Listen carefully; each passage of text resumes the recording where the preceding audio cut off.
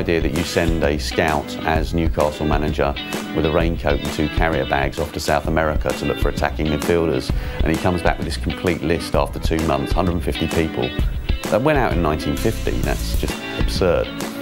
The way that real clubs perform nowadays and scout for players, they set up academies, they set up networks, they employ 100 people in a country to actually dig out and look for those players and sign them, and they build a picture of those players over a period of time.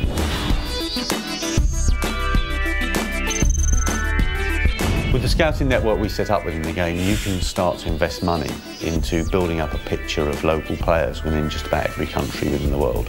And you invest money. That money comes out of your wage structure.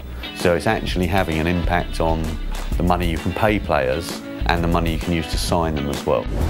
The scouting network ties in closely with the concept of player knowledge. And what that actually means is you get more accurate information of the stats of a player. Previously, as soon as you discovered a player, you knew everything about them, and that's not realistic. Whatever amount of money you invest, it takes a time to build that picture. You don't just get it straight away. So you'll see if you go to Spain and you start investing week 1, then you'll have a reasonable picture of a number of players there, but they will all, within their skills and attributes, there will always be a band within those that's indicated to you. So you could take tackling, and it would have a band of 60 to 85, and as your investment starts to reap knowledge over a period of time, that band will reduce until you've got a complete picture of that player. And of course the number of players you're getting the picture of grows and grows and grows as the weeks progress, as you put more money in.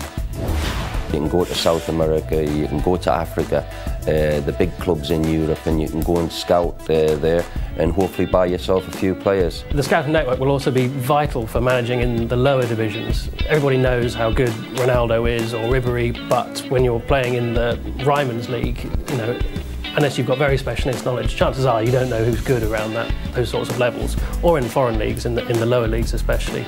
That risk and reward that's key to games, and that's important for us to get in there, because signing every player is a bit of risk and reward.